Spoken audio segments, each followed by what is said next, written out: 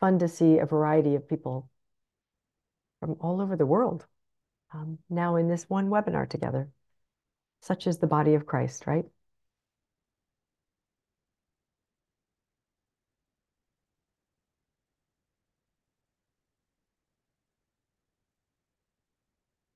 So let us begin with prayer.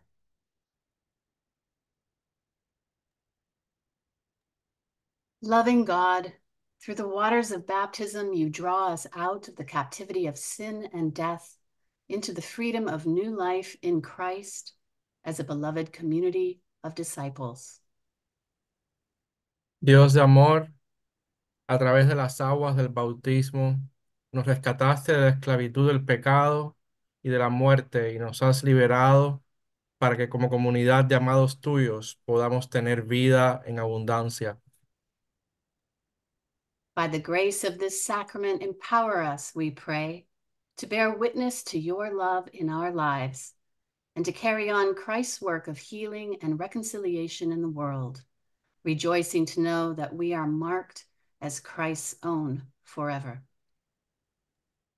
Por la gracia de este sacramento damos la fuerza para dar testimonio de tu amor reconciliador en nuestra vida, para que seamos las manos sanadoras de Cristo en este mundo y para que lo hagamos todo con el gozo de saber que llevamos la marca indeleble de los que son de Cristo para siempre. We ask this in Jesus' name.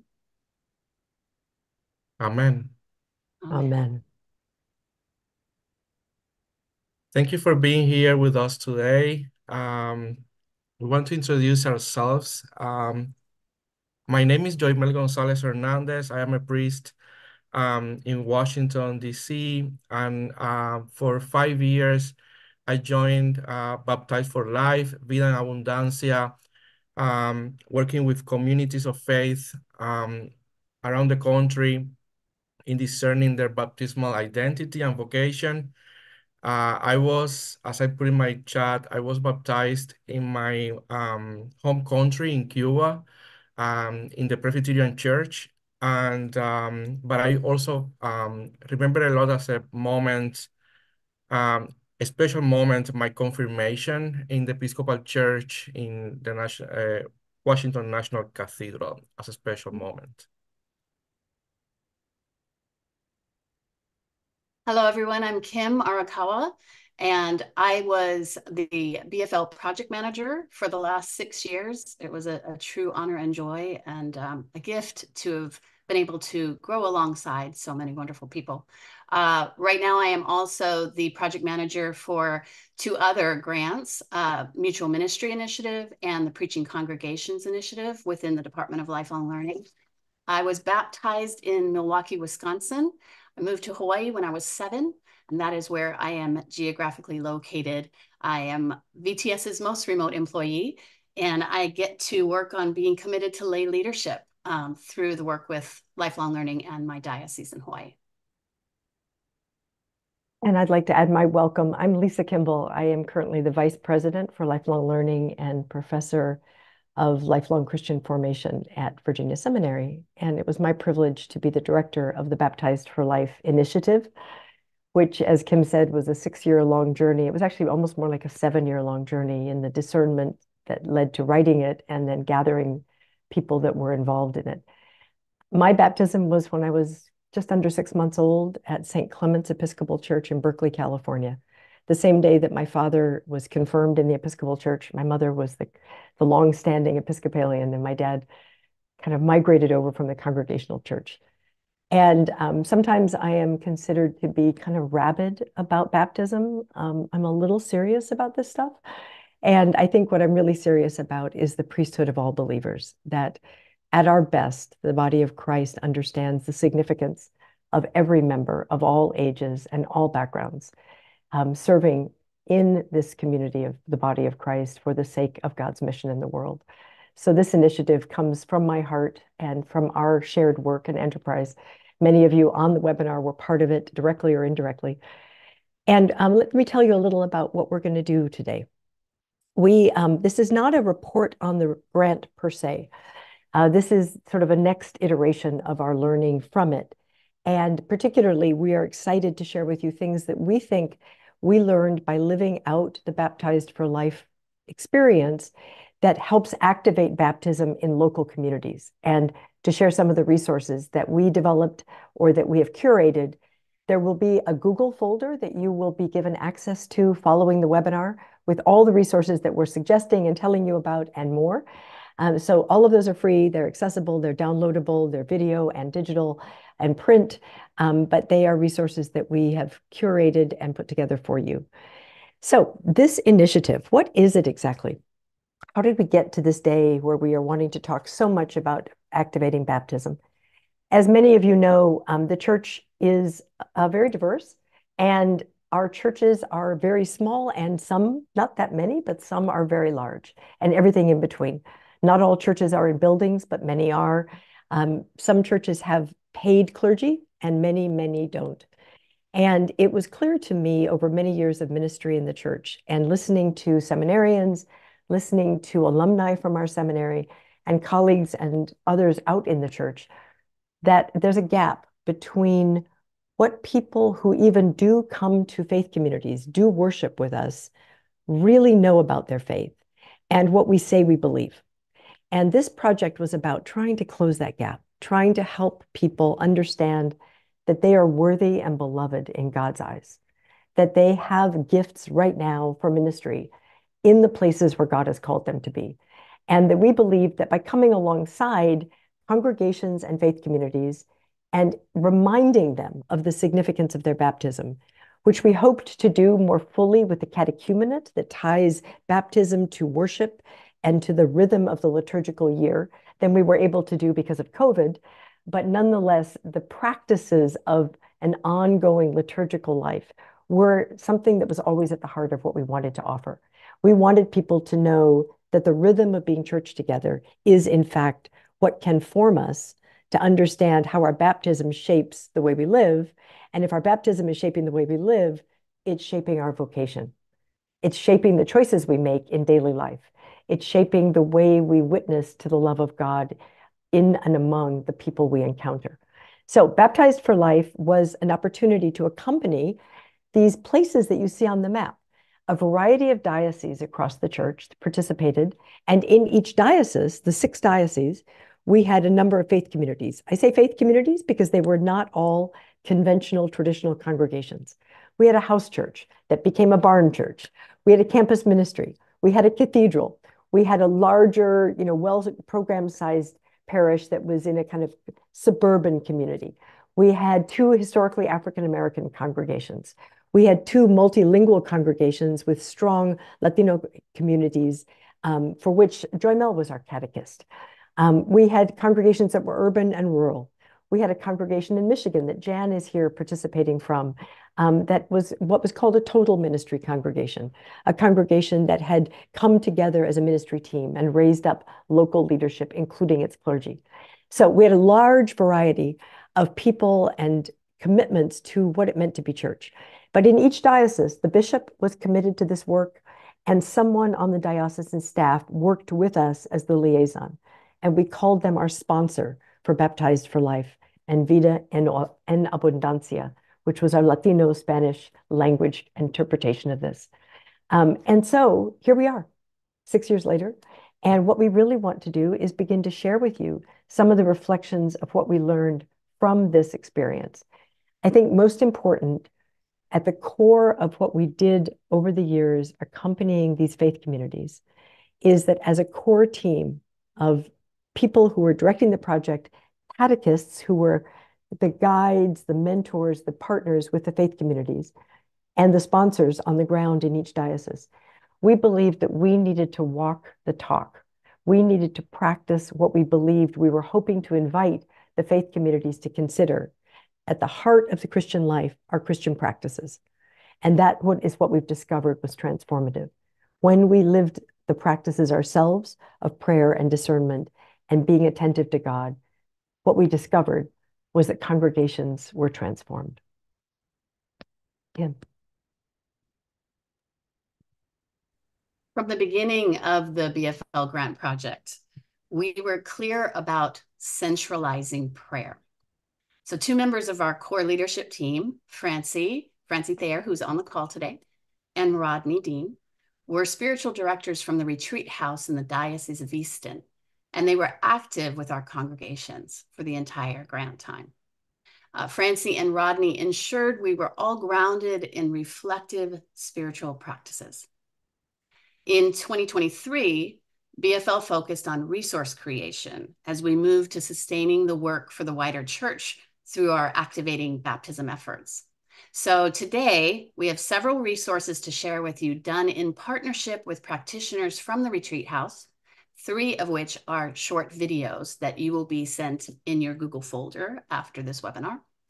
Here is the first one for Easter, using the spiritual practice of a resurrection garden.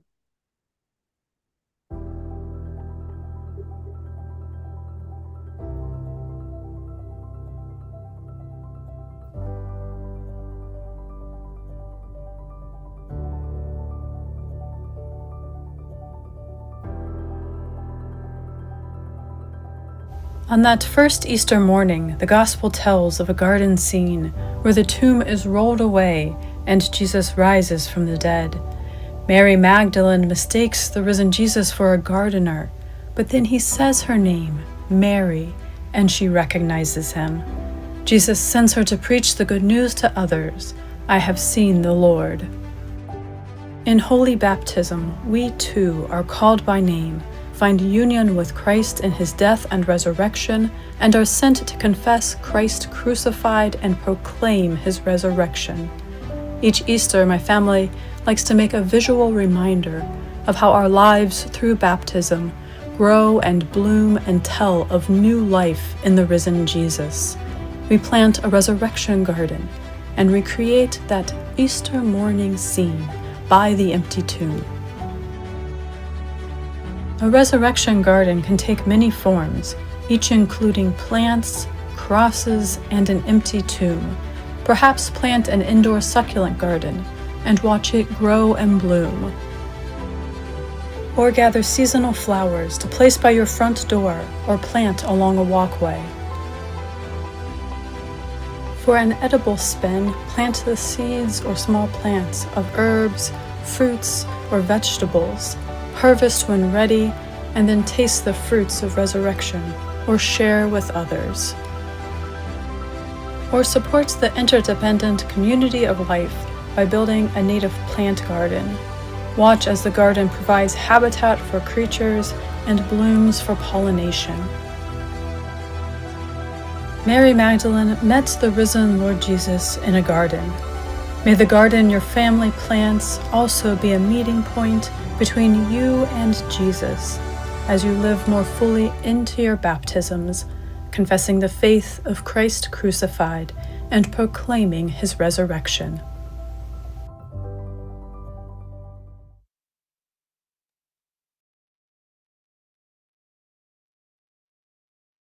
Thank you, Josh. We have a wonderful support person in the background, and we're really grateful. So I want to share this wonderful resource for Kim to tell you about. Thank you so much. So what you see on the left right here is the first page, an image capture of the first page of one of the documents. This is the document that goes alongside the video you just saw. And then you will notice on the right side that we have a list. There are written guides to accompany the baptismal feast day videos to nurture congregation-wide practices at home.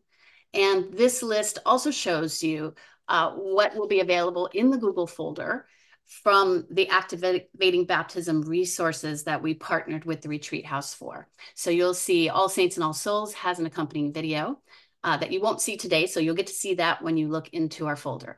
The Easter Resurrection Gardens document and video that you just saw, and then we'll be showing you a Pentecost video shortly that also has a document that goes with it to help you with that spiritual practice.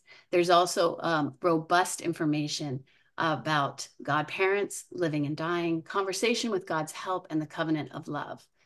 In addition to these resources that were newly created this year, we also put in the Google folder for you other resources that we have shared along the way with our BFL journey. So you'll see Christian Life of Faith. Lisa will talk about that in a little bit.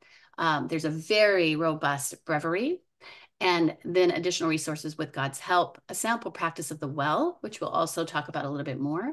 One of our really favorite prayers for our journey, Trust in the Slow Work of God.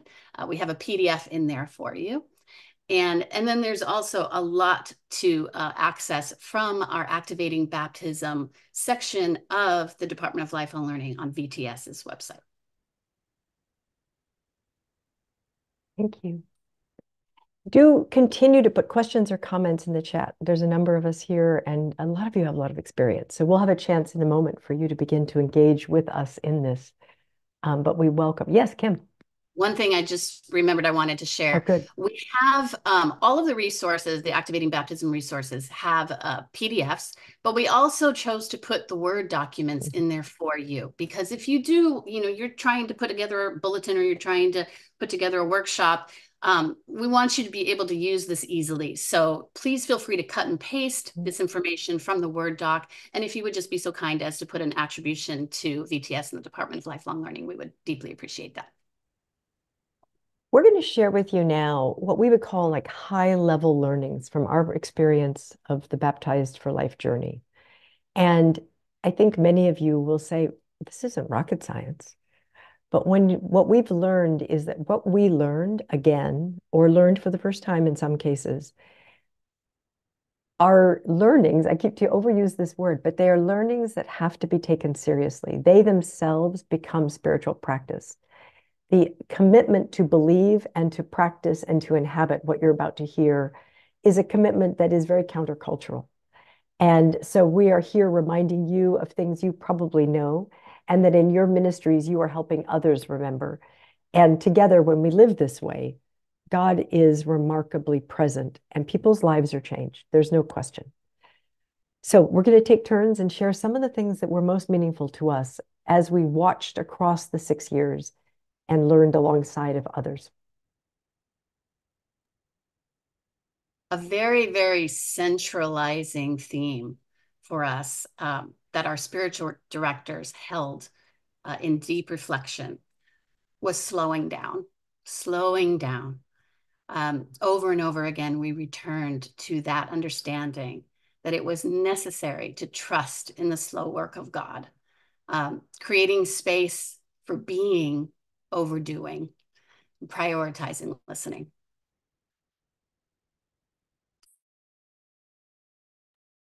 Yeah, the other thing that we encounter all the time in connection with the congregations and groups we were working with was how the foundational practices of prayer, dwelling with the scripture, practicing personal and community discernment, and participating in the Christian community allow the individuals and the congregations and groups to see the world and the church and their faith in a different way. As it was mentioned before, since the beginning, our core team was supported by spiritual directors who helped each of us and the project and the groups in prayer. But they were not only like, that these experiences of chaplains while there is a conference, that they meet in a different room to pray for everything that is happening. It was not that model. They were really part of our group. They were part of the designing and implementing resources. They help us create a vocabulary about how to name spiritual practices that we were sharing with the congregations. They were an integral part of all this process. And I think that Baptized for Life, Vida en Abundancia, the project would not be the same if it was not for the presence of Francie, Rodney, and the rest of the group of the retreat house who were part of this core team the whole time.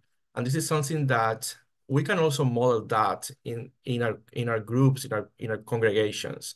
Sometimes formation and worship, or formation and prayer, go in different paths in our groups, and we try to integrate both paths and groups in a more natural way. I was thinking as you were talking, Yoimel, do you remember the cathedral in the Diocese of Central Gulf Coast, right? So a cathedral, if any of you have ever served on a staff of a cathedral or been a worshiping member of a cathedral congregation, they're an odd breed, right, of church, because they have both typically a local congregation that feels that that's their church home, and then they also have a relationship to their wider church, to their diocese, and sometimes are tourist visiting spots. You know, you come in because they have a history to see. But I think you were talking, I was thinking the cathedral really had a transformative experience, being invited to slow down, as Kim said, and being invited to attend to the spiritual practices at the heart of the way they gathered.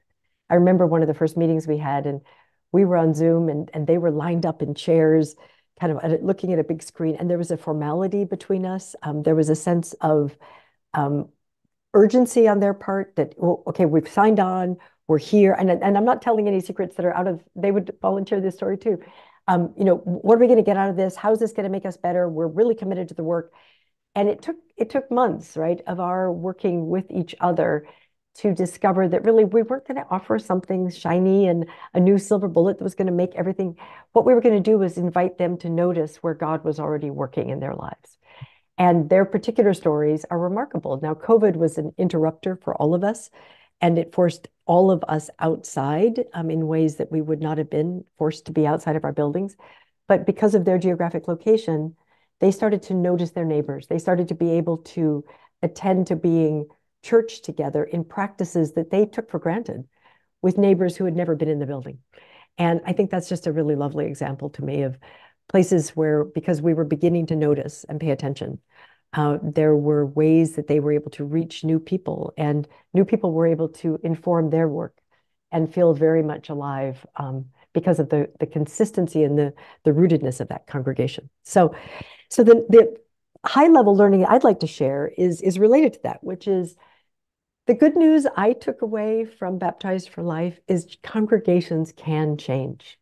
Now, I know that sounds ridiculous, but in a time which we all are aware of incredible anxiety about the decline of religious affiliation, about the shrinking of congregations, about the questions of sustainability, realistically, economic sustainability, and a fear that we don't have the leadership we need. What we discovered across all of our participating communities is that being committed to these very countercultural practices of slowing down, praying together, reading scripture together, offering to support one another in vulnerable times in our lives, doing the very basic things that people of God in community do, but particularly marking the liturgical year and noticing what those stories in the arc of our liturgical year are telling us and teaching us, and how they're speaking to us in our daily life. Those practices allowed people who'd been worshiping together in buildings for decades to come to know each other in a new way. They were able to set aside a fear about not having enough material resources and discovered that, in fact, there were abundant spiritual resources. Simple things that are not going to surprise you. COVID was happening. People in the Baptized for Life community, the local BFL teams that we met with regularly on Zoom, said things like, am I allowed, lay people, am I allowed to lead morning prayer? Like, I have a prayer book. I was given it at confirmation, but I've never used it. And we would say, yes, of course you're allowed to do that. And let's walk through it, and let's talk about what it is and why it is what it is, and what's the history of morning prayer in the daily office. And we helped people find their voice, find the tools, and then gather other people, whether it was on Zoom or on a park bench or at a campus ministry where they could be together and socially distanced. people were able to use gifts they had to meet the hunger that they had. Now, why is that important? It's important because being church is not comfortable in 2024. Being church, being the baptized people of God, is not a way of being that is rewarded in a highly consumer-driven capitalist culture. And so these ancient practices that we were drawing from the early church, from the early catechumenate to form the faith of Christians, are very countercultural. And the idea of having a spiritual director, of having a spiritual companion, of being listened to deeply and not fixed. We all know how good that feels on the receiving end. So what does it look like in your local setting? To slow down, shed some busy programming, and just invite people to gather around the gospel text for next Sunday and listen to it, read it a few times, have silence after each reading, and then say, what do you hear that God might be saying to you in these words? You don't have to be an expert in Bible. You don't have to understand Hebrew or Greek. You can read a translation you may never have heard before, and God will speak to you through that. But what we got to become more confident about was for the culture of churches to change. The leadership had to be intentional and committed to the work and had to model the practices themselves, which includes the vulnerability of insecurity and not knowing and wanting prayer to work and not feeling the immediate results of it and hanging in there with each other. So the spiritual direction, the holding space, the faithfulness of others on whose shoulders we stand is a practice that we tried to inhabit and then tried to remind people is always available. Another thing that we wanted to make sure to share with you is that BFL showed the power of congregations whose lay leaders were recognized as having authority because of their baptism. These faith communities made intentional effort to create space for all gifts, clergy and lay, all gifts. Leadership in BFL communities flourished and burnout reduced because leadership was viewed as a circle, not a pyramid. And this is what in the other grant that I manage, we call mutual ministry, where there's a community of ministers instead of community gathered around a minister. It's powerful, and BFL saw the fruits of that in action. So this project also was going on when our country experienced two shaking moments in the life of everybody. One was COVID, as it was mentioned, and the other one was the whole racial awakening that we experienced during 2021, 2022, 2023. And through that process, we recognize how the Spirit works through disorientation and distress, and how going through those experiences really inspired and made possible to accomplish things that we could never plan or strategize in advance. Some of these groups and congregations, they plan way before the pandemic hit, I mean, a year before the pandemic hit, specific projects they wanted to implement. And of course, that when COVID came, everything was like almost impossible to accomplish. So trying to work together in reimagining that work, in discovering the real call in the midst of a pandemic when physical spaces were closed, when the parishes and congregations couldn't meet in person, was a spirit-led moment of awakening. I remember two experiences with this. One was, and there is a picture that we share sometimes. We do not have it here now. Is one of our congregations experienced like someone in the neighborhood vandalized library, food pantry in the image of those libraries we put outside, and it was vandalized, and how that experience of pain and disruption led them to be more involved with the community surrounding the church, and they created like an outdoor worship space in which they were more connected with their neighbors, and led to a more involvement with what was happening outside. And they decided that closing themselves was not the right answer, but to be out there and to be good neighbors. And another experience that I remember was this Latino congregation that was really affected during the pandemic. It is in a small town, so there's a lot of isolation, not many Latino congregations in the diocese, long distances from one parish to the other. And after the pandemic, they realized that they need to fight that isolation. So they began this kind of journey of visiting other Latino congregations that were far away, and to learn from them and to connect and to try to be empowered by the experiences of others and disrupt isolation. And that was very a transformative experience for many of our congregations as well.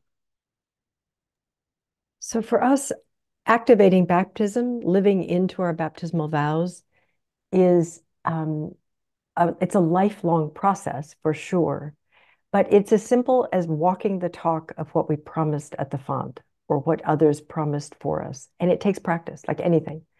It's in a congregation becoming a community that what I would say creates an ecology, a system of ongoing formation as disciples.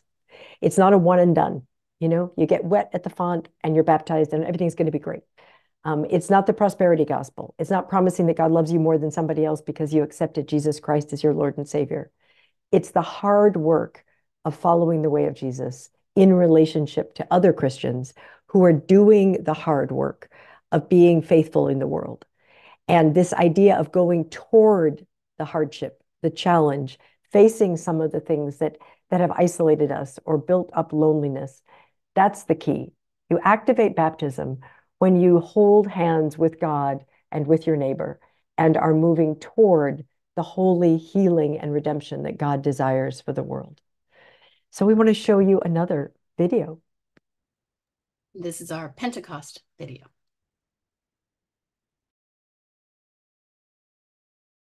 I see a hand raised. We'll get to you.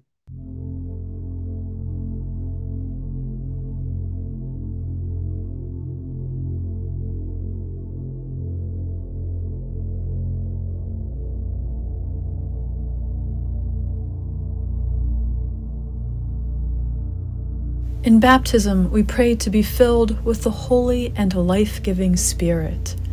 We pray for the gifts of the Spirit, for an inquiring and discerning heart, the courage to will and to persevere, a spirit to know and to love God, and the gift of joy and wonder in all God's works. With chrism and the sign of the cross, we are sealed by the Holy Spirit and marked as Christ's own forever. Each ascension to Pentecost, my family prays for a deepening of the Spirit in our lives.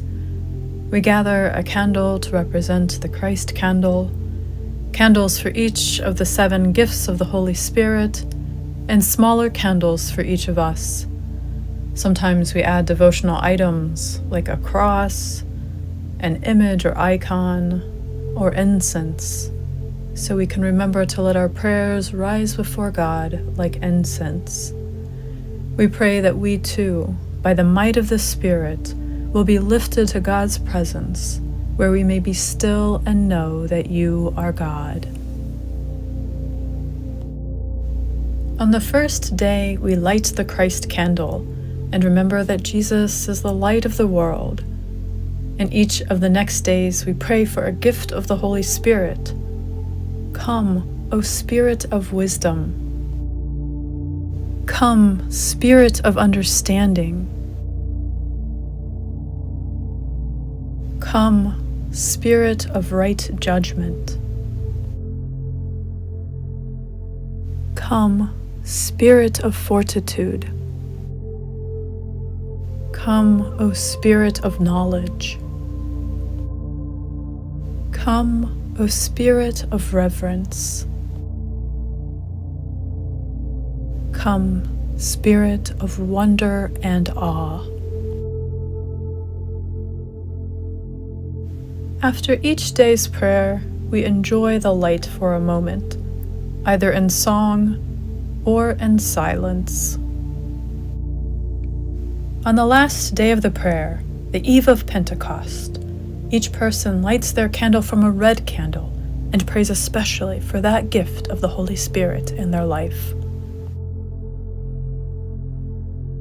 In the baptismal covenant, we are asked if we believe in the Holy Spirit and if we'll continue in the prayers. To each we respond, yes. This Ascension to Pentecost, pray these 9 days of prayer with expectant faith, reaffirming that you do believe in the power of the Holy Spirit.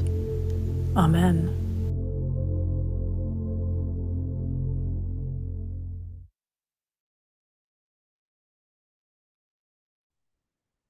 Maybe during all this conversation, you have been like thinking of a person that you know that you think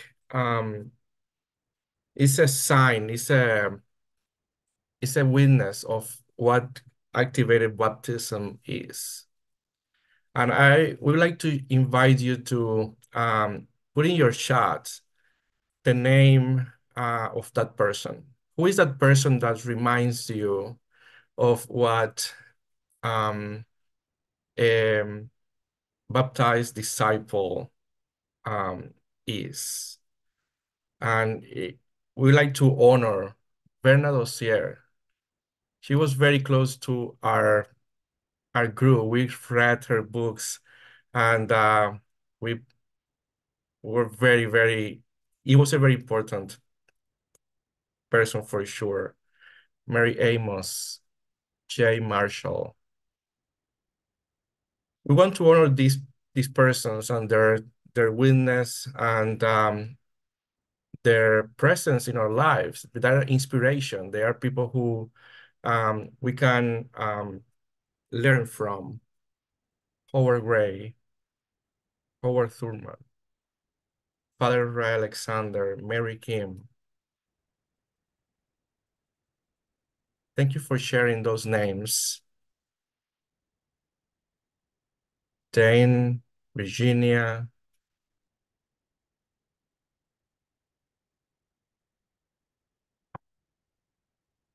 Presiding Bishop Curry.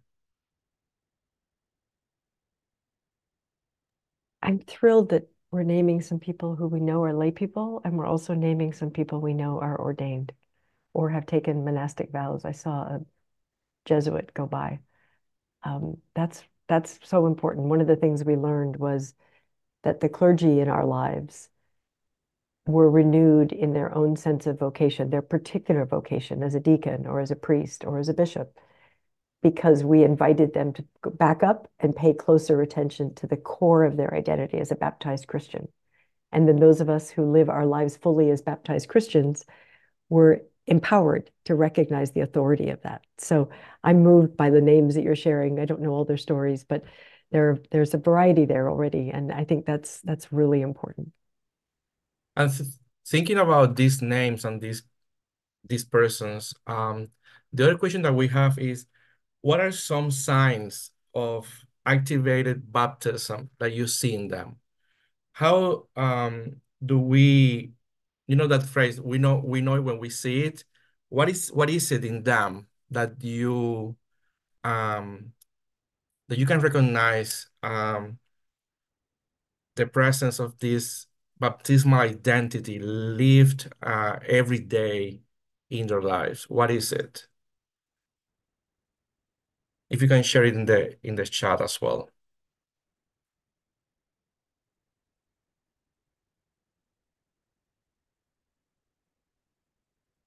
What are the signs of an activated baptism in them?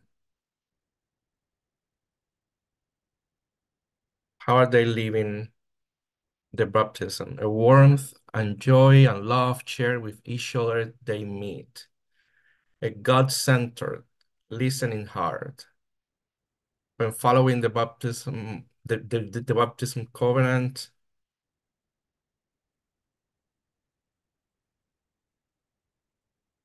sharing the good news through action, living into abundance, sharing, caring for neighbors, centered in prayer, deep listener, always leading from God's love, presence, their ability to recognize the movement of the Holy Spirit no matter if they have a great day or a difficult one, looking for who is left out and inviting them in.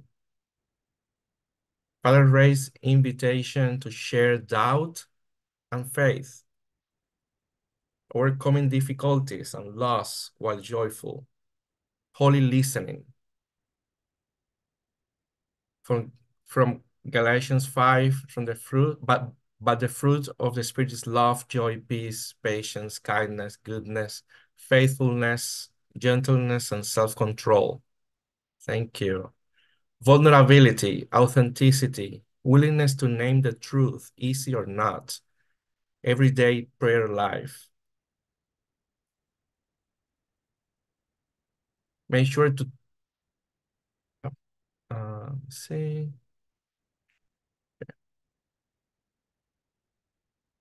Prophetic witness. Thank you for sharing those thoughts.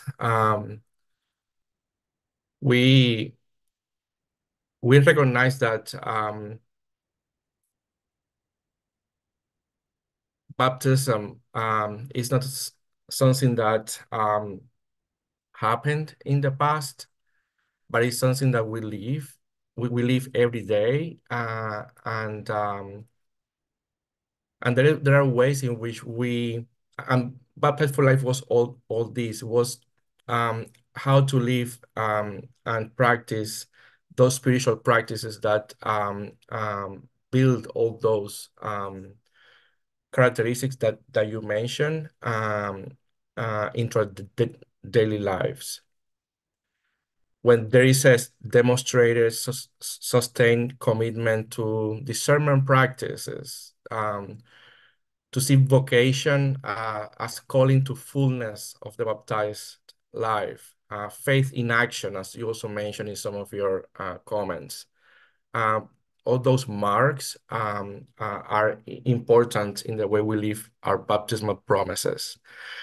But there are also, like, we experience also that it was important for some of our groups and congregations to mark baptismal anniversaries, uh, um, to connect with godparents on a frequent basis, and to reactivate those connections that were made during the baptismal celebration, and that make this experience more meaningful for families and individuals. And so some of the resources that we are sharing are mostly to accomplish that.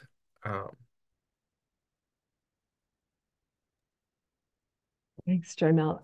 I was struck as you were putting your comments in chat how we know it when we see it in action. And I think as a person who grew up in the Episcopal Church, I think one of the things that has made me so sad in my life has been how private people feel they have to be about their spiritual practice. That, I certainly grew up in a family where we went to church a lot. My parents were served in many roles, but we didn't really talk about Jesus. We didn't comfortably read scripture together. So part of what Baptized for Life did was try to accompany people into their daily lives, their homes, and give them a sense that it's okay to try and to be curious about the Spirit moving in each other's lives, and let children lead. And so there are corporate shared practices that are simple, but when we use them, our muscles get stronger, right? And then our public lives of witness, our courage to do the right thing in the face of injustice grows. And this is not, as I said at the beginning, rocket science. And yet I need this conversation on a regular basis to remind me to live that way, right? And we're hoping it's helping you do that too. So before we go, we want to share you some more resources, some things that we think might be encouraging to you. One of the things you will find in the packet that you receive or in the Google file is something that is called a Christian Life of Faith, thresholds along the way. And some of you on this call are well aware of this resource. It's something that a number of us who are Christian formation leaders across the Episcopal Church came together under the leadership of our colleague Julie Lytle some years ago to create a resource that would help people identify where they need help in growing deeper and further in their life as a Christian. And so it's a resource that has a grid in it, basically, where you can map yourself in areas of Christian identity and practice and say, I really don't know a lot about the Bible, or I need to know more about vocation, or I'd like to know about church history. I don't know what the Episcopal Church believes, and I wish I knew where it came from. It's a tool you can use for yourself, and it's a tool you can use in your groups to help people not just have sort of episodic formation, but deepening continual formation in ways that they are desirous for and in ways that are helpful to you as a community. So I commend that resource to you. And then there's another one that we've developed from our resources in Baptized for Life. And that really is what we've been focusing on for this last year. Our active work with our congregations ended in October of 2022. We were able to get an extension on our grant because of COVID to finish up some of the resource work that we really wanted to do as we transitioned this learning into activating baptism in the wider church. So alongside what we did with the retreat house, we also are working with a sociologist to create a survey. It's called the Baptismal Vows Index. And this is a sociologist, noted author, Dr. Josh Packard, and his research team from Fractal Insights. So he summed it up. He did a proposal for us of how he viewed how this would be as we were in the planning stages of this. It's now deep in the work of getting done. But I wanted to read to you a quote that he had because I feel like it sums up really well. So Dr. Packard notes, based on a mixture of empirical and anecdotal evidence, there is reason to believe that congregations that ask more from their members are actually doing better, even in an era of general disaffiliation and institutional decline. With that in mind, Baptized for Life is looking to create and validate a scale measuring how people live out their baptismal vows according to the covenant made in the Book of Common Prayer. The goal is to provide congregational leaders and individuals with a tool they can use to self-assess their religious commitments and abilities and learn where they might grow.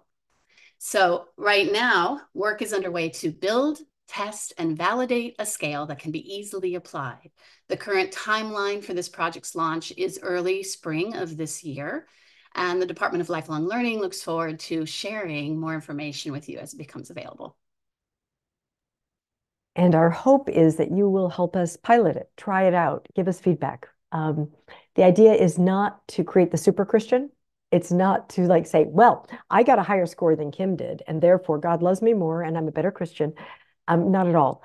It's a self-assessment instrument or a group instrument that we hope will help put legs on the vows that we take and will help people understand how really radical and countercultural they are and give us some strength to be more courageous in the lives as Christian disciples in the world. So some people will love it and people love horoscopes. They love to read about themselves. Some people won't want to touch it with a barge pole, and all of that is fine. But we feel that there's a gap there between the promises, the book, the service, the experience, and the lived experience of people who are trying to be faithful to those vows. So we think it would be a helpful instrument, and we would love you to help us consider that as we continue to practice. And finally, a resource that is familiar to, I've seen some names here on the chat who are with us, people who are part of Baptized for Life, Maureen and Larry. Others of you will know, Jan definitely will know about this.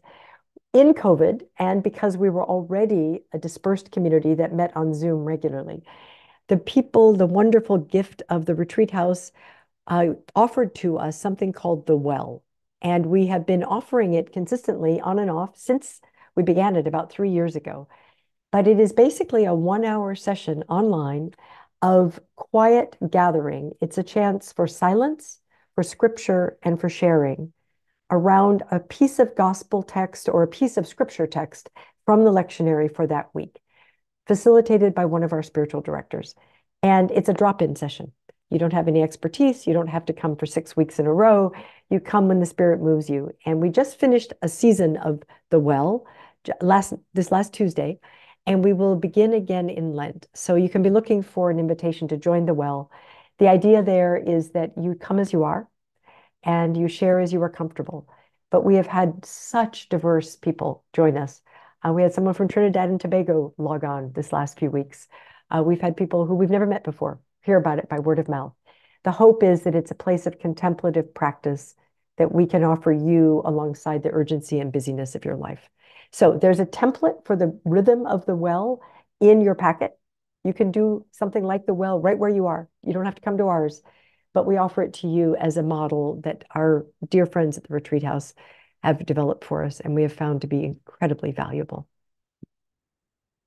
As we are closing this time together, we invite you to think about yourselves and what is your next faithful step as a baptized disciple. What is that you are discerning right now for your life, for your spiritual life?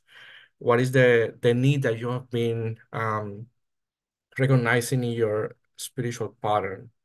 And if you can if you can share it in the chat if you want, or you can create a note for yourself in front of your computer of what is that next faithful step for you as a baptized disciple. What is that you are longing for, that you are dreaming?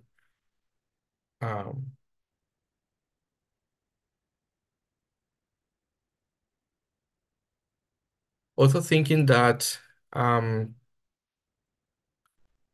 baptismal identity is not about another task in our calendars, but it is about who we are. It is about how we are being and what are we becoming, and not what we are doing necessarily. Some of you are sharing. Thank you for that. I will share some of the comments that are being shared. Moments.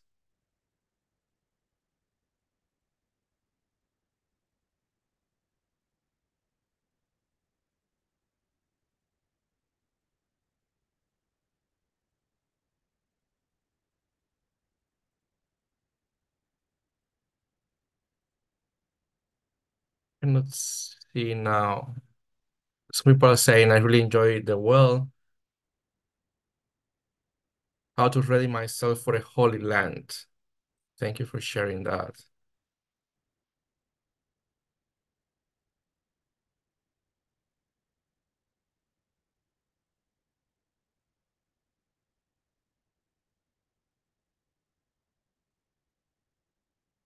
There are resources being shared in the chat, so thank you very much. Just have a time, even if it is not now, just to think about what would be your next faithful step, and try to reconnect with that need, spiritual need in your life. And now I invite you to pray. The Lord be with you. Let us pray. Heavenly Father, we thank you that by water and the Holy Spirit you have bestowed upon these your servants the forgiveness of sin and have raised them to the new life of grace. Sustain them, O Lord, in your Holy Spirit. Give them an inquiring and discerning heart, the courage and will to persevere, a spirit to know and to love you, and the gift of joy and wonder in all your works. Amen. And this is the prayer that we pray together when we have someone to be baptized in our congregation. So we want to be reminded again of what the church and all of us wish and pray for those who are going to enter into the body of Christ. We are so grateful to you all for being here. And we know this was just a very quick brush with the significance of baptism and how to activate it in your life and in your ministry. And we are here. We're not going anywhere. We being Virginia Seminary, the Department of Lifelong Learning, the Baptized for Life team that is continuing to live faithfully into our vocations as best we can. And we want to walk with you, and we would love to learn from you. So these are some ways that you can join us in the near future or on a regular basis. We have a newsletter that comes from Lifelong Learning that is probably how you heard about this, but if you're not on that, please do sign up for it. You'll get it once a month. We will not bother you. We will not spam you. We will not ask for money, but we'll just invite you to learn with us and share resources and some of our resources with you. We have on-site, online, and on-demand programming, and these are some of the things that are coming up in the near future this month. And you are most welcome to join us at any and all of them that are either geographically proximate to you or online at times that are convenient for you. More information on each of those is on our Lifelong Learning website. So I want to say thank you to my friends and my colleagues, Kim and to Yoimel, and to every one of you that made time to be with us this hour. Blessings on you, and may it be a holy Lent. May this be a season for you when you remember that you are beloved of God, that you are called by name, and that you are worthy, and that your gifts are needed. Be well.